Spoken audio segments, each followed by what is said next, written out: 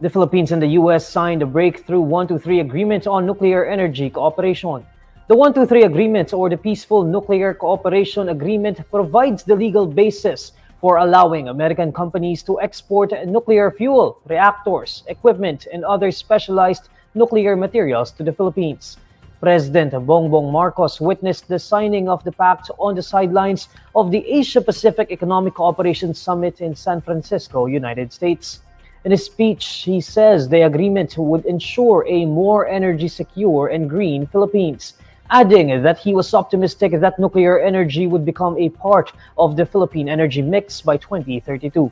According to Marcos, nuclear energy is one area where the Philippines and U.S. could show that the alliance and partnership truly works for the people, the economies, and the environment. He recalls that during his first State of the Nation address in July 2022, he laid out plans to ensure affordable, reliable, and sustainable energy supply for the Philippines.